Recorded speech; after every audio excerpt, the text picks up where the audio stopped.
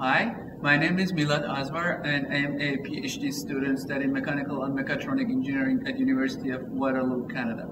I'm very honored to be a recipient of AGMA Foundation Scholarship in 2018. I'm sure that this scholarship would put me in a secure financial condition that helps me to dedicate more time to my gear-related research. My research is about mechanics and dynamics of gear hobbing operation. Gear hobbing operation is a versatile way of manufacturing gears. The ultimate goal of this research is to develop a virtual cutting model which allows for cutting force and gear quality predictions in gear hobbing operation.